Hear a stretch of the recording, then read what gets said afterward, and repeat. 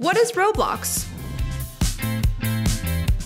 It's an online game creation platform where users design and upload their own games, or play games others have created, all in a multiplayer environment.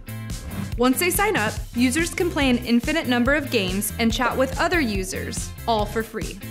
Kids love the variety of creative, fun challenges at their fingertips, from murder mysteries to sports to fighting games. Kids can also flex their imaginations by dreaming up and building their own unique environments.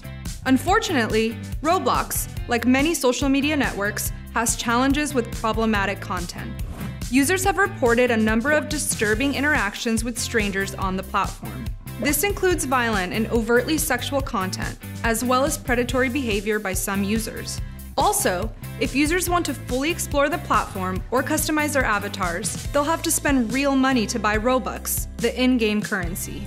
All this means that parents of young users will want to take advantage of the platform's content and privacy settings to reduce the chances that kids will see unsafe content or interact with strangers.